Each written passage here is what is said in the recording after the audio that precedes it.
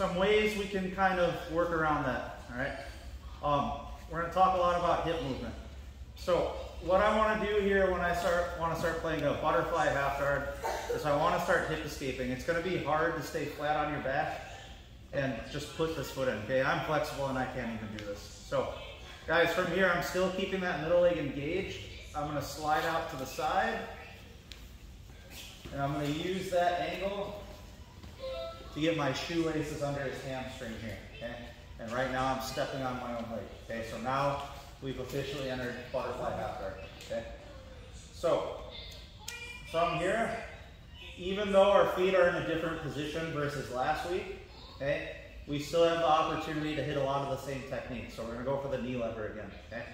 And I'm gonna explain after this why it's such a big part of attacking this week, all right? So a lot of things are the same. We're still gonna clamp this elbow. I'm still gonna pull my foot into his knee, okay? And now from here, I'm gonna adjust my hips under him. I'm gonna bridge, and I'm gonna tilt my knees to the outside. Remember, as you come up, very important, keep your head above his head, okay? Once he starts to tip, we can start to drive over, disengage our legs if we want, or just keep the foot in right here for a good passing position. The answer is very simple.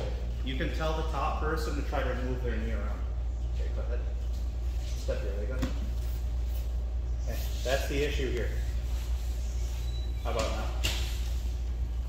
That's why I'm saying you guys gotta stay tight to this knee. So wherever he goes, doesn't matter. I still have a bite on the knee. Even though my feet are in a different position, this still functions virtually the same way as last week. Make sense? We're just hip escaping. We're getting a butterfly hook. We're retightening our feet here. And now it's just gonna be the same thing. Tilt the knees. Make sure your head's coming up higher than his. Then we'll finish the knee lever. What's gonna happen here a lot is in this position, off of that off balance, or just in general, he might do things like post out, okay? So the next movement we're gonna look at is what we call a thumb post. If Grant does things like post out, we can get underhooks, okay? But in this case, we're attacking the lower body this week. We can look to get here and use this to push his arm over and start to attack his legs, okay? Time he brings this arm over, he's basically giving me what I just did. It's the same thing, okay? So from here, we're gonna do the exact same thing. We're gonna hip escape. We're gonna get our butterfly hook in. He's gonna post his leg. Good. Now, assuming I can't extend him away here, or I don't want to, if we're holding this position, my bottom leg wants to be calf to calf here.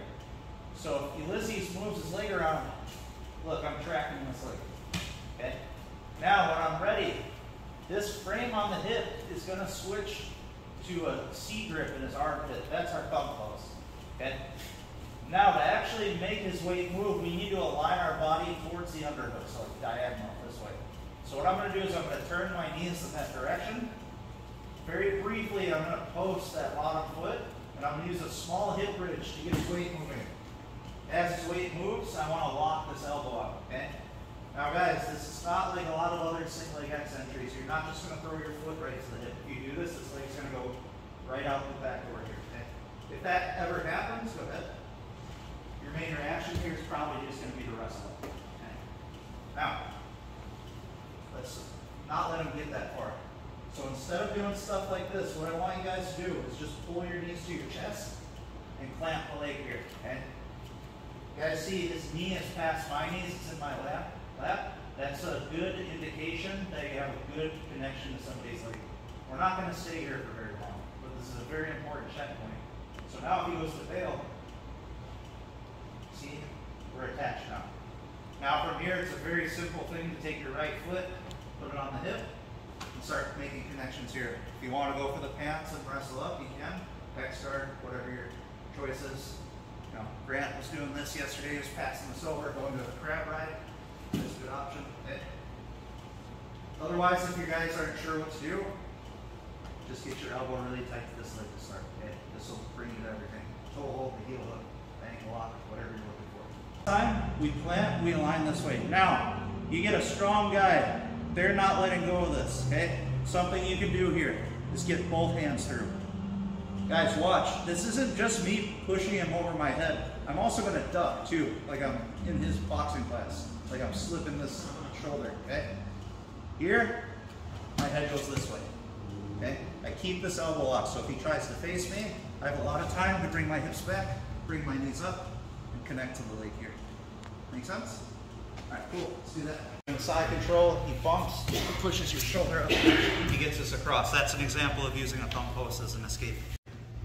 Somehow achieve that goal from the last drill, separating chest to chest contact, okay? Now this is looking like a more offensive guard here, okay? It's usually either gonna be a butterfly hook in here, or if like we didn't start from there, it'll be like a low shin on shin, or a high, or not shin on shin, knee shield, okay? Let's work under the assumption that we already had the butterfly hook in, okay? From here, what I wanna do right away when we have all this distance is frame, okay? That same frame we were working with last week, here and here. So Grant just doesn't go right back to the same position, okay? Now, this week, again, we're gonna continue with that theme of going for his lower body. Guys, remember, if you didn't have this foot in yet and you're putting it in, don't just dip your toes in. Bring your shoelaces all the way through and make sure you're stepping on your own calf, okay? That's gonna tell you if you have a deep butterfly hook here, okay? Move this thing around. Step up. Okay. How about now? Okay. Not tight. So good heel curl here. Nice deep butterfly hook. All right. Now, from here, the kind of the standard is what we call a scoop grip. Okay. People just underhook the leg here. Okay. We've seen a lot of different people use this for leg locks. Nikki Sullivan came through. She showed her panda guard, stuff like this, locking the hands, inverting over, so on and so forth. Okay. This is the standard. Okay. But there are some problems you guys can run into this with.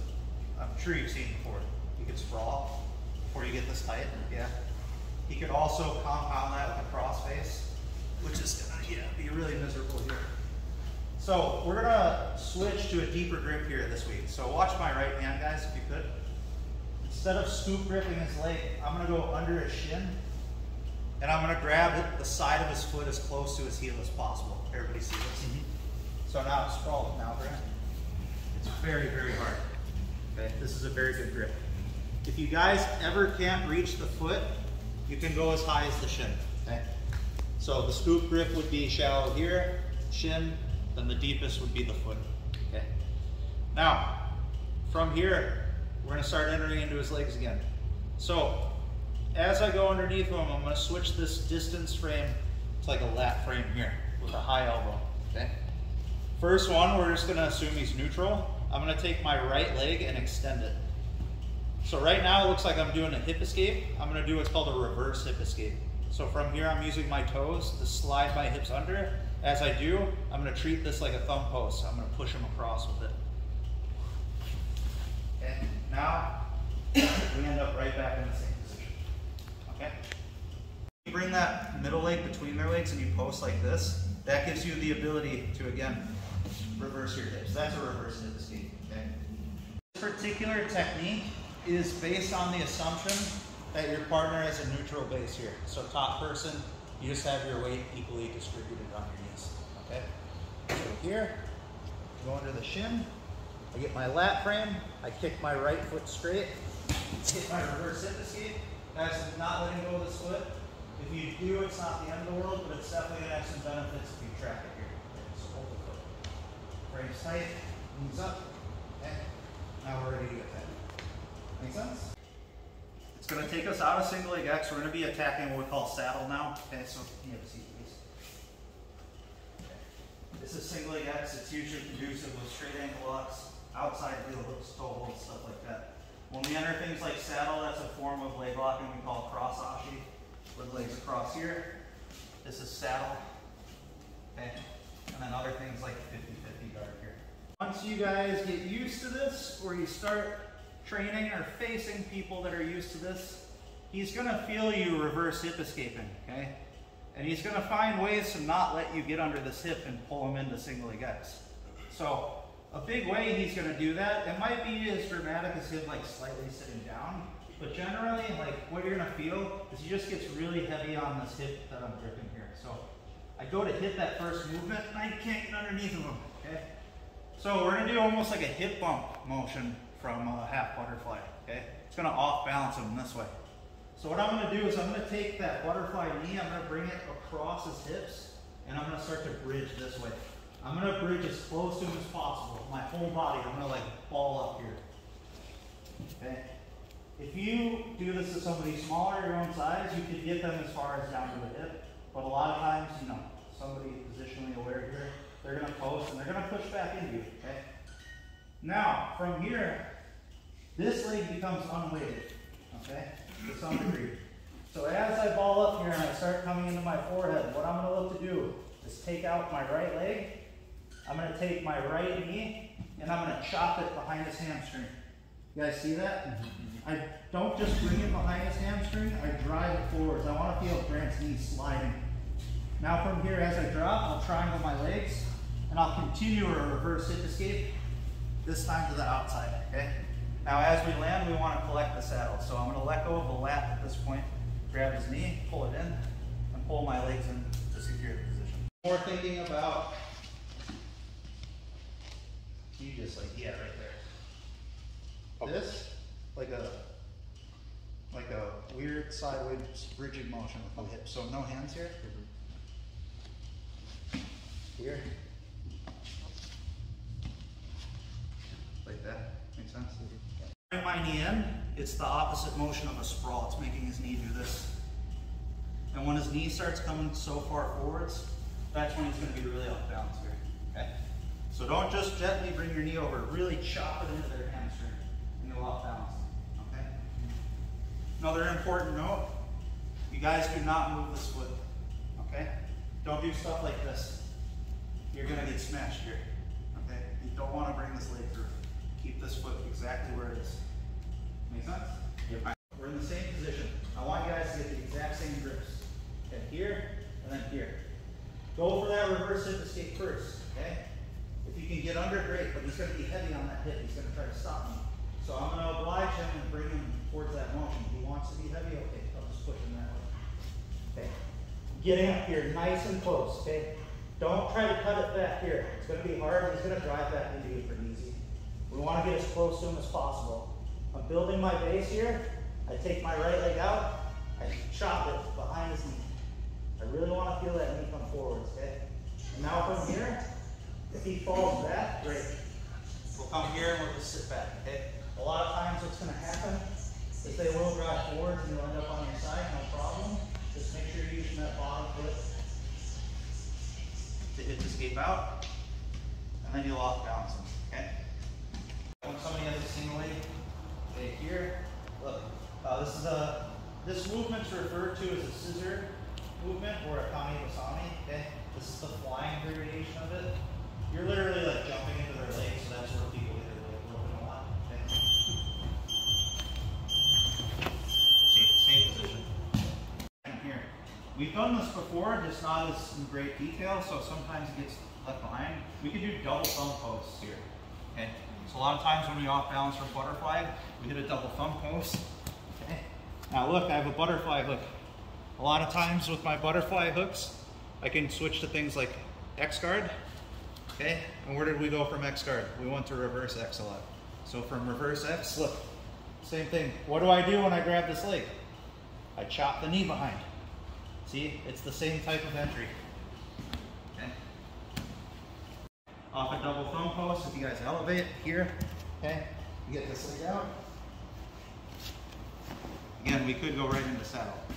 This is not specific to butterfly half guard. Okay? You guys can find these entries from a lot of different places. Even places where you don't have butterfly hooks like knee shield. Okay? Somebody's doing coyote guard, okay, half guard. Okay, he comes up with his underhook all the way up to his knees. And we have a lot of good counters there as well. Okay? This move is everywhere. Make sense?